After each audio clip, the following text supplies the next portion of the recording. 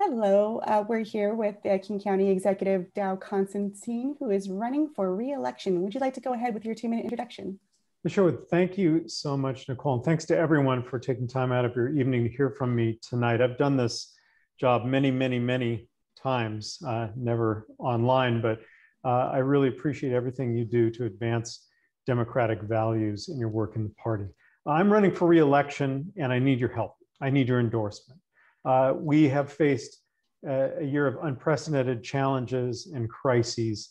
I believe that my performance during the past 14 months tells you a lot of what you need to know about who should be at the helm of this county. We have produced the lowest rate of death and infection from COVID of any major jurisdiction in the nation. We have advanced during this time our equity and social justice, our anti-racism work.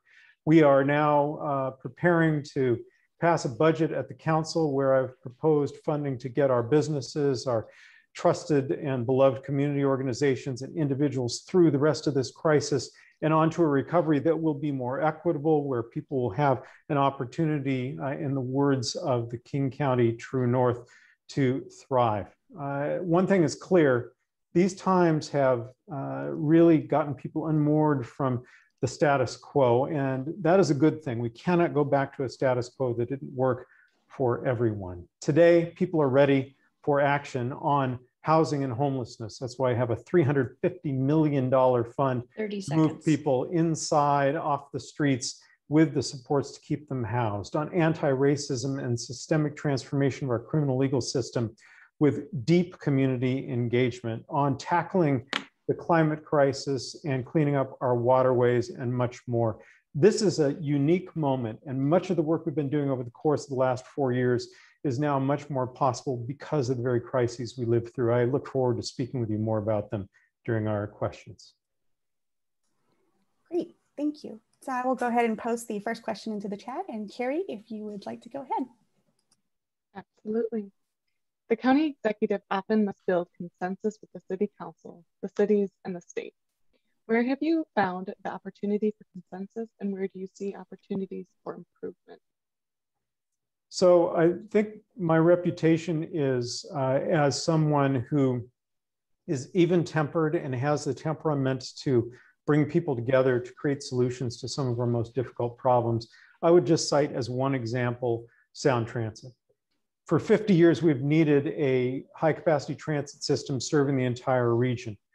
People did not think we could do it. I brought together people from across the political spectrum, including from all of our cities, to get the legislature to give us authority, to create a plan that people agreed with, to raise the funds and get the measure passed. And now we are working together to build it. That is really an unparalleled accomplishment, not just locally, but across our state, the largest capital program we've ever seen. And I'm the person who drove that through being able to get people to rally around our shared values. That's the secret in taking on all the other challenges I mentioned. And I'm really proud of the work we have done to try to unite this region. Great. I'm sorry, were these 2-minute answers? They were. Okay, well, let me say just a few more things. Another example is our regional homelessness authority. So I talked with the city. We determined that we should have a single process and pool our money for the emergency services for people who are living homeless. I helped convince the county council and the city council to cede some of that authority that they had to spend that money for the good of all, to give a full voice to our other cities and to those with lived experience so that we could regionalize and democratize our efforts. And that is going to be successful. It's very difficult to create a new paradigm, one with a flatter organizational structure, but it really gets at the challenges that people are facing today on the streets. Whether we're talking about infrastructure investments or critical programmatic investments, I think I've shown, my work has shown the ability to bring people together. Great, thank you. So now we're moving on to question number 2, and Sarah, if you would like to take that one. Hi, Dow. How would you advocate for alternatives to incarceration in the county's criminal legal system? How would you make zero youth incarceration a reality in King County? Well, thank you for the question. We have been, I think, leading on prevention, on alternatives to detention, on alternatives to adjudication.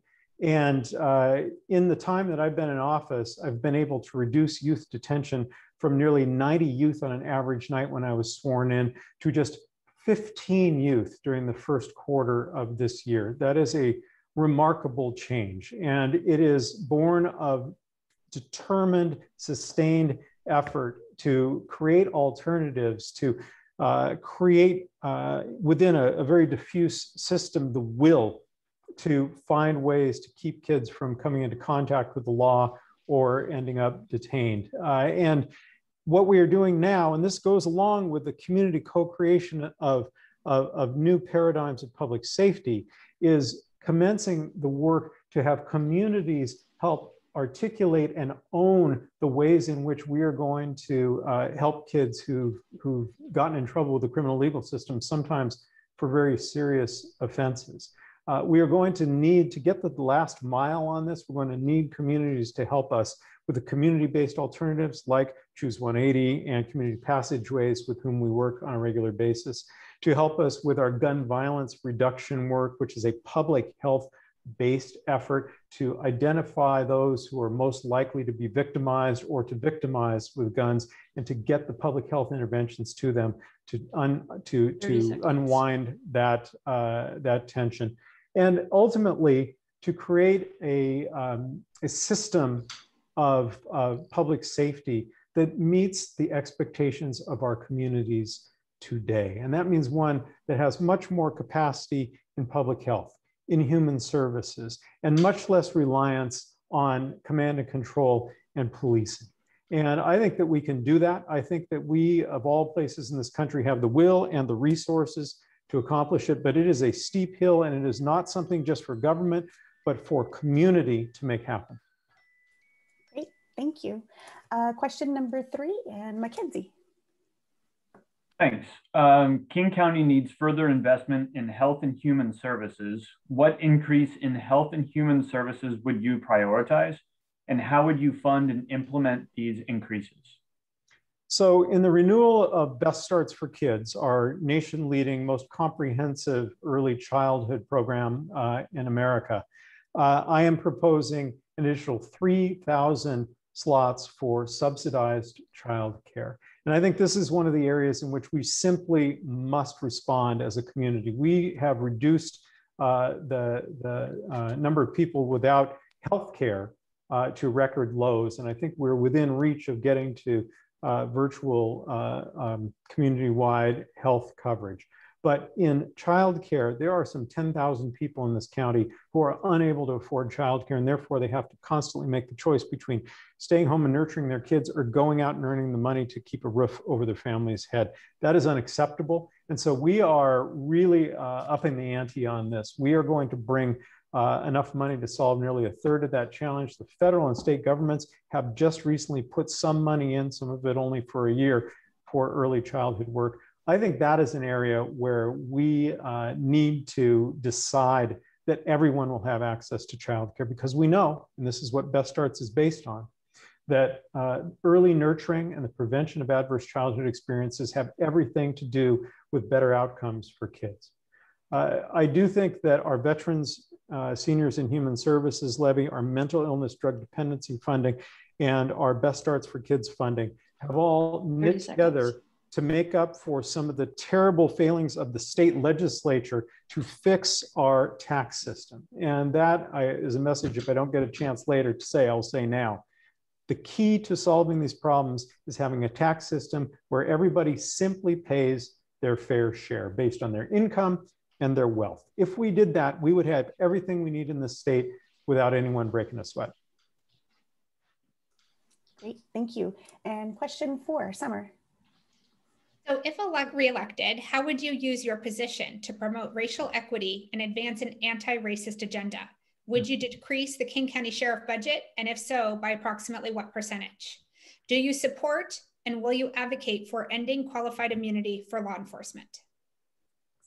Yes, on the latter. And of course, we supported the initiative that was aimed directly at that issue. And I have been really confronted over and over with the tragedies that come from police use of force in not just the King County Sheriff's Office, but departments all across the county. That's why we engage with those whose families have lost loved ones to create a new inquest system. Davita Briscoe, for example, whose brother Che was gunned down by the Seattle police, has endorsed my campaign because she knows that I have engaged in real, authentic work with those impacted to create real change in our communities. Right now, our anti-racism agenda is being implemented. I stood up over the course of time, first a commitment to equity and social justice, then an equity and social justice office, then a plan, strategic plan, and implementation plan leading with racial justice, and then our anti-racism core team, which at my direction went and created both a set of budget priorities and a set of policy priorities for us to adopt, where we can begin uprooting racism, systemic racism inside and outside of the public sector, and remaking this community as an example for the nation. So I'm excited about the work we're doing now and the work we are able to do in the future. And part of what I have done is fund that community co-creation of new systems inside and outside of law enforcement by putting money in the budget to allow people who do not have the economic luxury that many of us have to participate in government to be able to be at the table. Great, thank you. And so now we're going to open it up to questions from the board, and the responses to these are 1 minute in length, and the first hand I see up is Summer. I just wanted to go back to that question of, would you decrease the King County Sheriff? Yes. And if so, by approximately what percentage?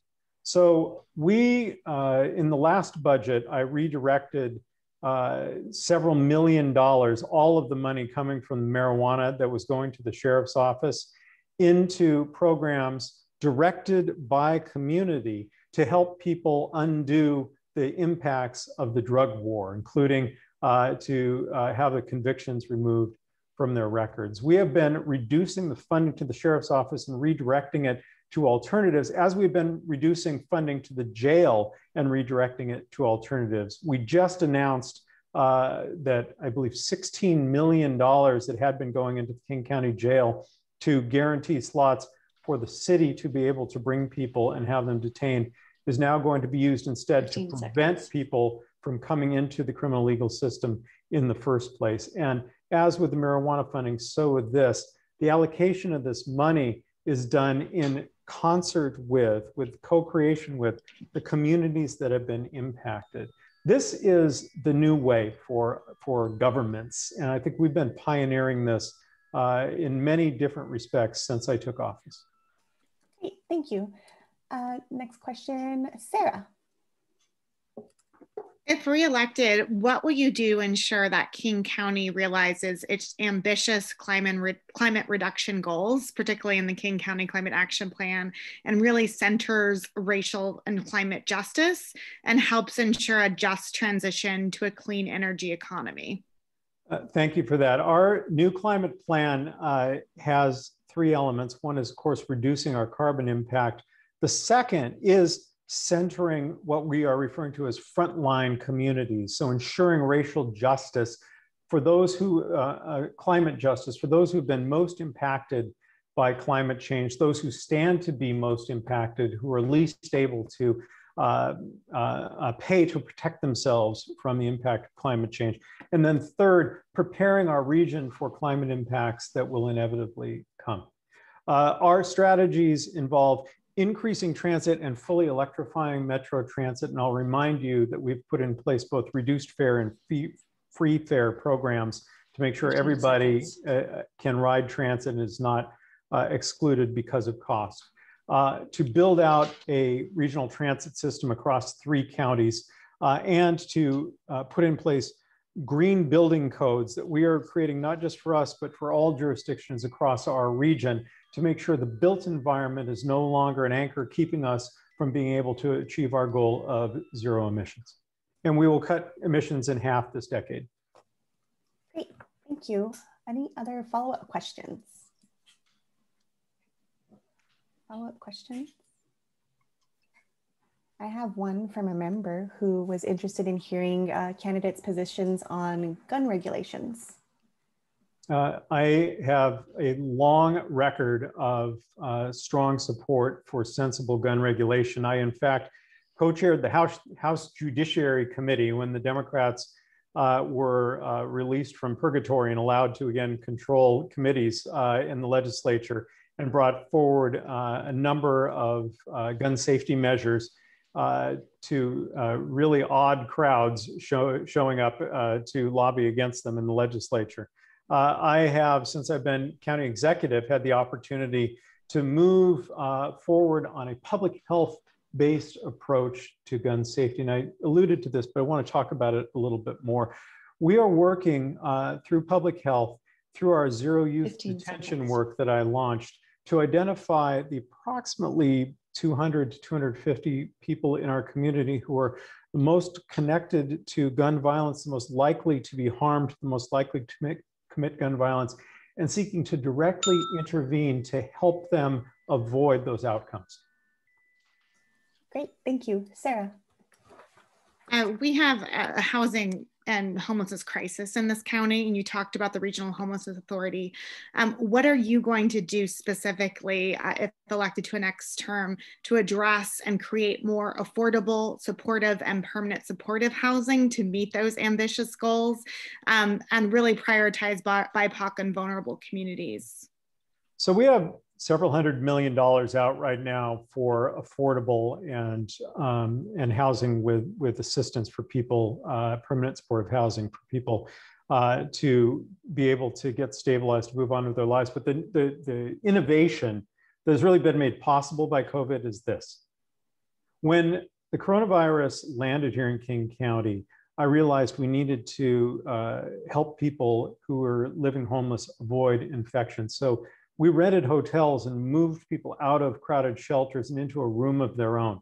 And what we found there is it did prevent the transmission, but it also allowed people to quickly get well, get rested, get centered, get cleaned up, and be ready to start taking control of their lives again. So now we are using $350 million to buy unused hotels and other facilities. This year, I will move 800 people from chronic homelessness into a place of their own, with the services to keep them housed, and another 500 into enhanced 24-hour shelter. It is an exciting moment where we're going to be turning the tide.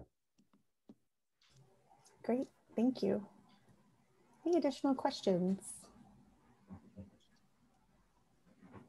All right.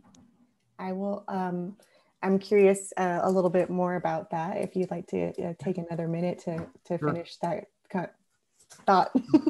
So this is different than the emergency housing, because with the emergency rentals, I was able to just go to a city, get the hotel, move people in. Now we're working with cities to site the facilities and the hotels where the cities agree, which is a little bit more complex dance, but we're negotiating for, I believe, 8 properties in 7 different cities right now. We recruit a service provider to run those facilities who has a good relationship within the city. And then we're able to move people in to get them stabilized. They can accept the mental health or drug treatment, the job training or job connections, and begin moving on with their lives. Some people need to be in permanent supportive housing, but some people can really, given that solid foundation underfoot, be able to take control of their lives again, begin earning money. And I've created 400 jobs for formerly homeless people right now to be able to begin earning money again and get back on their feet. Great, thank you. And now we'll ask you to go ahead and give a 1-minute wrap up. Look, my values are your values. They're progressive democratic values, and they are amply demonstrated in the work I have done. I also have to run a government with 15,000 employees across a jurisdiction of 2.3 million people. It has a lot of challenges. All the easy problems have already been solved. I am taking on the toughest problems, and we are solving them, including things like building a regional high-capacity transit system, 50 years in the making, including things like remaking, reimagining, reinventing the criminal legal system to fit our values and the expectations of our community in the 21st century.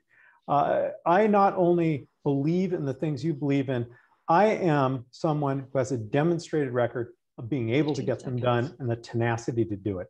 So I ask for your support. I ask for your endorsement. We are going to win this thing. And I'm really excited about what the next 4 years has in store. Great. Thank you so much. Thank you.